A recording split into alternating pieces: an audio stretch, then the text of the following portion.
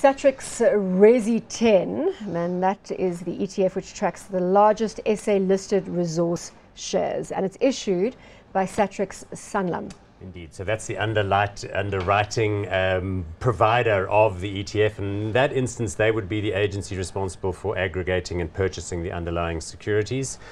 Pointing out there, it's up 47% in the last year. But Nerina, tell us about the Satrix team and how this thing's put together and whether there's any secret sauce going on under the hood. Not very secret at all, I'm afraid, as most ETFs. This one is really the obvious one that comes to mind when one says, I want to buy exposure to the resources sector. It tracks the FTSE JSE Resources 10 index. 10? So that's not very many stocks. Just 10 stocks. And when you see how it's made up, you're going to be even more horrified, because in fact, just 3 stocks make up 80%. Well, I'm incredibly excited about the 47% increase. That's historic. That's historic. So, you know, if you were in it, which you weren't, then you would have had that performance. Now it actually means absolutely nothing to you, because we've got to say, what about the future? Sorry, I can't get over the 80%. Which are the 3 stocks that make up the 80%? Well, let's guess. BHP Billiton, Anglo American, Sasol.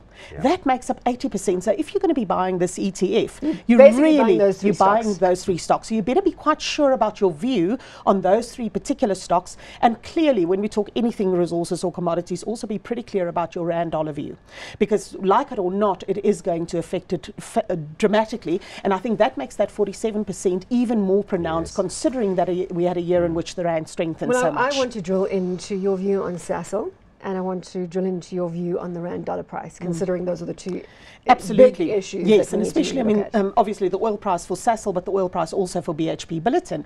And as I mentioned, I think that there is a bit of a cap on the oil price. I don't really see it sustainably rising above $58 or even $60 a barrel. So for me, where the oil price, in your opinion, from the commodity price, so from the oil price point of view, the rand dollar is a different story altogether. And I think we're probably close to the bottom, in other words, the strongest level in terms of the rand dollar. That's my view. It's my opinion, and I think it's going to come from 2 sides. It will be a case of the rand fundamentally weakening during the course of the year because of domestic factors, but the dollar also strengthening because of US specific factors. So from that perspective, for me, this is very much a rand hedge play that we're looking at when we talk about it. Well, I'm interested to see what it looks like. I guess it'll really just look at the way you'd expect, where the runoff, the 2014, there you go, 2015, beginning to look very dire, and then 2016 comes right now, sort of going a little bit sideways. We know Billiton has done that.